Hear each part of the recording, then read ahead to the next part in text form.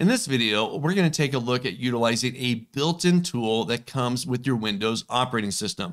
This tool is called the Snipping Tool. Now, let me do a little bit of setup here. This Snipping Tool will allow you to create screenshots of your computer screen. Whether you want to get a screenshot of the complete screen, a specific window you've got open, a specific portion of your screen. You've got many different options here. Once you've created a screenshot, you then have options on how you want to share that screenshot. You can save it to your computer. You can copy it and then paste it into a different file or an email message or whatever it might be. Or you've got an option to send the snip via an email. Let's take a look at how you can work with the Snipping Tool. Now, this right here, this is the Snipping Tool. You can open this up by going to your Windows Start menu. If I open that up, I can just search for snipping and it's right there. I give that a click and it'll open up this window right here. And as you can see, it's not a very complex application. There's not a whole lot going on here, not a lot of buttons. It's got some bells and whistles, some pretty cool things, but it's not overly complex. So here, I can just go straight to the new button and I can create a new screenshot. Now, let me open up an Excel window here just so we have something to work with. There we go. Here's my Snipping Tool window. I can just go to new. It's going to give it just a moment and you'll see my screen kind of wash out. This is the Snipping Tool is now active.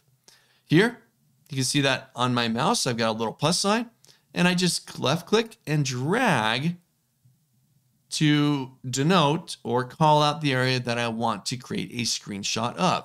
Once I let go, I've now created the screenshot. From here, we've got a few options. I can go to either saving this, save it on my computer somewhere in a folder on my desktop, give it a name, whatever I need to do, but I'll save it locally on my computer. You got an option for copy. I can copy the results and then I can paste it into an email or another file like a Word document, a PowerPoint presentation, whatever it might be. We've also got an option to send the screenshot. So if you've got an email application configured properly, you can utilize the send option here to send this image via an email. You've also got some options to place markings, annotations on your screenshot. So here I got a little pen tool. I can select that and I can make highlights. Say this area right here is the important one. You got a highlighting tool where you can click and drag and highlight. Maybe I want to highlight R. Smith. And you've got a little eraser where you can get in there and, oh, you know what? I don't need that. You can delete those markings out of there. I like using the pen tool. I can just draw on the screen to highlight something. I can leave little notes. Takes a little bit of practice. Here's my mouse skills. So I can put notes on there, but I can capture a portion of my screen and then make highlights, little annotations that go along with that screenshot. Now, if I save this, if I copy it, if I send it via an email, those little highlights that I've made there will go with this image as well. So you've got several options here as far as making screenshots. If I go ahead and go up to new again, see my screen kind of grays out, but back into the Snipping Tool, I can go to mode and you've got several different options on how you want to capture your screen. So here I can use a freeform snip. This will allow me to just click and drag a specific area of the screen. Take a look. Literally click and drag to capture a portion of the screen, right? Maybe it's not the whole thing that I want. It's just a little section of the screen. Let me get back in there again. I've got an option for rectangular snip. That's the most common one that I use. Just click and drag a rectangle, capture that portion of the screen. You got a window snip. I got Word, PowerPoint, Outlook, a browser window, all open on my computer. I just want to grab the browser window. Then I can utilize the window snip and inform it which window I want to capture. You got a full screen snip. Once again, maybe you've got all these windows open, but they're open on different areas of your screen. And I want to capture all of them. Well, you can use the full screen snip to do that here. And all the same operations apply. You can save it, you can copy it, you can send it via email, and you can create your little highlights on it as well using the pen tool. So again, this is the Snipping Tool. Try it out. Really simple to use.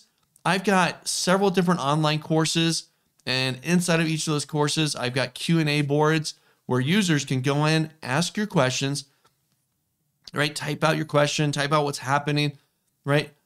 And then get answers back. Answers from myself, from my team, from other students.